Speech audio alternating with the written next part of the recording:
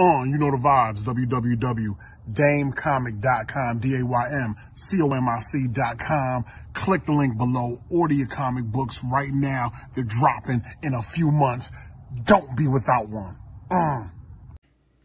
What's going on, everyone? Antonio here. Do me a favor, hit that thumbs up for me. Let's get into it. All right, so it is Emmy season. All the, you got the daytime Emmys, the Creative Arts Emmys, and next week we will get the full Emmys broadcast, which will be hosted by Cedric the Entertainer on CBS. So over the weekend, they did the Creative Arts Emmys. Lovecraft Country, which I understand got 18 different nominations. And I can understand they had the Creative Arts Emmy specifically is about special effects. It's about costumes, all that kind of, cinematography, musical scores, all that kind of, those kind of behind the scenes things. Whereas the main Emmy broadcast, you'll get Best Actor, Best Show, Best Actress, Best Supporting, Best Director. The big guns will be on main Emmy night. But like the Creative Arts Emmys, there's like Best Set Decorator, all that kind of thing. So, like I said, that's how a show like that can get so many different nominations. But Lovecraft Country actually won 2 awards. One was for Best Guest Actor on a series, and that went to Courtney B. Vance. Courtney B. Vance was, of course, Michael K. Williams' brother, Tick's uncle on Lovecraft Country. And then, so he won the Emmy, and afterwards he was doing his press conferences, and, everybody's asking him questions, and obviously they asked him how he felt about the show being canceled a few months ago. He was very vocal. He did not feel the show should have been canceled. Obviously, a lot of people feel that way because once the HBO announced that the show would not be returning for a second season, it seemed like it got all kind of different things. I would see different things on like Facebook with people discussing and different forums I'm in where people were kind of going back and forth on why the show, somebody said, oh, they always cancel the black shows. Black shows don't get a chance. I do think if Lovecraft Country had been on BET, that we would be getting a second and third season of the show. I do think that, because that audience is more targeted towards the black audience. And I don't think Lovecraft Country was necessarily the right fit. I'm going to talk about that later. But with all the press and everything that Lovecraft Country has gotten, especially now that it's been revamped since it did win a couple Emmys over the weekend. A couple of news outlets reached out to HBO's chief creative officer, a gentleman by the name of Casey Bloys, B-L-O-Y-S, Casey Bloys. Casey Bloys was asked specifically why they did not option Lovecraft Country for a second season. And I thought his answer, I think Casey Bloys could be a politician.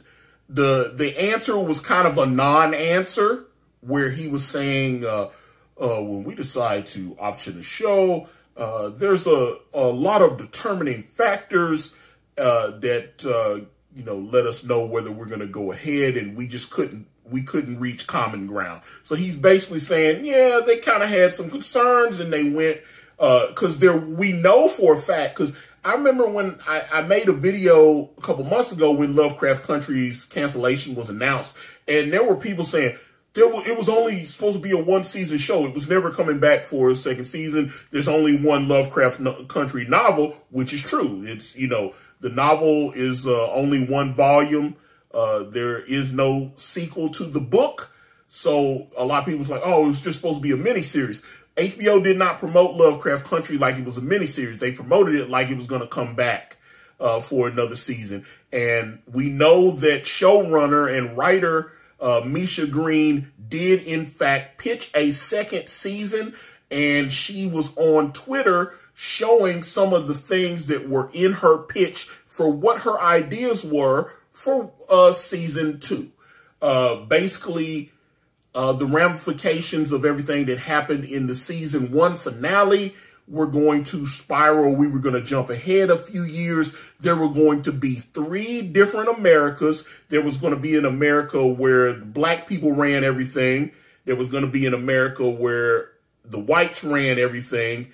And then there was going to be a third America for like Native and I think Asians and stuff like, you know, there were going to be 3 separate, but yeah, it's definitely going to be black, white. And then the other one I thought was going to be like Latinos and, you know, Native people and stuff like that. So there were going to be 3 different Americas. There were going to be some zombies, you know, and all this kind of crazy. There was going to be a lot, but there was going to be a fallout to the things that happened at the end of season 1 of Lovecraft Country, where Tick and his compatriots basically cast a spell and made it so that only black people had magic. White people would no longer be able to cast magic spells in this world. Only the black people would have magic. I thought this was an interesting take. But I can see as I watched each episode of Lovecraft Country, I could understand why white people kind of maybe felt a certain type of way about the show. But, you know, you know, like I said, that's just me. But I asked a good buddy of mine. Me and him's been friends for about 20 years now. He's a big horror fan. You know, he goes to like horror conventions and stuff, and he's the one we actually roomed together like about 15 years ago, and he would get all the horror movies in his room. He would have all the horror posters and different horror T-shirts. He's a big H.P. Lovecraft guy. He hadn't read the Lovecraft Country novel, which I was surprised was actually not written by a black man. I thought Lovecraft Country, just based on the subject matter and how the show kind of went, I thought the the Lovecraft Country novel was written by a black man or a black woman. And in fact, it was written by a white guy, which I was very surprised because it's very, I mean, the novel has all the black characters and stuff, just like the TV show and whatnot. But I was very surprised that, that the Lovecraft Country novel, where it has these black protagonists and all this, and it tells everything from a black perspective very well, by the way. I was surprised that someone that wasn't black was able to kind of dig in and get that experience of kind of what it was like, you know, in the 40s and 50s for black people in America. I was surprised, but like I said, hey, did his thing, New York Times bestseller. Unfortunately, like I said, the show did not get picked up, right? But when I was asking my buddy, he actually had watched Lovecraft Country a couple months before I did. Everybody kept telling me to watch it, and I wasn't able to. So he was one of the man, you watch Lovecraft Country. What did you think about it? I want to pick your brain on it. Blah, blah, blah, blah, blah. He watched it, and he loved it at first, and then he kind of switched up on it, and he understood certain reasons. I think he seemed like he changed on it at first. Like the first couple episodes, he thought it was great, and then as the series went on, by the time he got to the final episodes, his opinion, he was like, it was okay. I thought the first couple episodes were good, and then it kind of lost me, and that was his opinion of it. And so as I had the conversation with him, before I made this video, I talked to him again, and I kind of wanted to pick his brain about why he changed. And he said something that I thought was very interesting. He said that he thought the Lovecraft Country television show, he said it was anti-white. I thought that was very interesting. He was like, and I was like, at first I was like, anti-white? What are you talking about? And then I kind of looked at the things that he pointed out, and he had some interesting points. Every white person on Lovecraft Country was bad. There were no good white characters on Lovecraft. Even the ones that were nice ended up, you know, there was always a swerve, or if they're being nice, they're going to be bad later. And as I looked through it, I was like,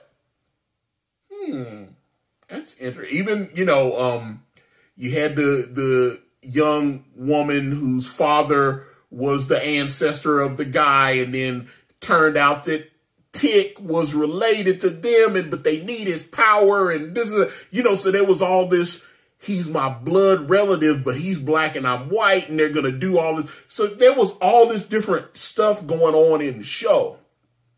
And then when you hear Misha Green's ideas for a second season, they were clearly going to continue to push that button.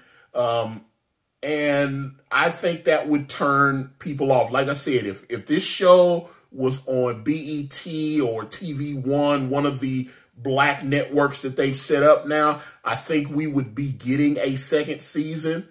But when they were, I think they were hoping for a show, like I said, that was gonna, they've been looking for those shows that are like The Sopranos and Boardwalk Empire, that would get those people talk Game of Thrones, and, that would get a broad audience. Now, there's a lot of black people like this show, but not enough where they would just be like, it's cost effective, because it had a lot of special effects and everything. And this is one of those things where I feel like with Casey Bloys, he's kind of feeling like, look, when we kind of weigh all those factors, it just wasn't worth it for us to bring the show back. I know that's disappointing. We know the show got nominated for various awards, and the NAACP said this and this and that, and all this kind of thing. Sometimes that'll help you, like a show like the She-Ra and the Princesses of Power on Netflix. It was getting all these amazing reviews, but then like the fans were rebelling. You see difference. Matter of fact, like on Rotten Tomatoes, the show, they actually were like protecting the ratings so that people couldn't mark it down and stuff like that. And you kind of look at some of the streaming numbers, and the numbers had dipped, but it was getting like GLAAD award nominations, and it was getting all these, oh, this show is about inclusion and all this kind of, so it gets protected, even though it's not doing the numbers that some of their other programming would do. It would get, it's being nominated for awards and this and that, and, and being hailed for being diverse and these kind of things. So a lot of times shows with minorities or, I don't know, I guess LGBT inclusiveness and all this kind of stuff, sometimes those shows can be protected even if they don't perform in the ratings, because I know Netflix has said in the past that they're kind of looking to be more inclusive. So even if a show is necessarily not killing them in the ratings, if it's doing a certain number where they can live with it and getting the type of the response, they'll keep a show on the air. So I think Lovecraft Country was kind of in that same thing. Cause like I said, once my friend kind of explained to me where he was kind of, where he started off on a positive, he went into the show with a very positive attitude. And by the end of the 10 episodes, he kind of was like, that wasn't what I thought it was going to be. So had the show been picked up for a second season, I don't think he would have come back to watch it. But I thought, like I said, that's an interesting, like I said, I thought Casey Bloys was kind of gave a politician's answer where he didn't just really break it down and explain why the show got canceled, but he got those questions, so he kind of answered but didn't answer. But what do you guys think? Why do you think Lovecraft Country did not come back? Are you upset that it didn't come back? What do you think about the fact that it won a couple of Emmys at the, do you think that the fact that they won Emmys should have saved the show? Get in the comments. Let me know what you guys think. I'm out. Thank you for watching. Please like and subscribe, and please check out my podcast at anchor.fm/AkariPress, or just type in Akari Press on your favorite streaming platform today.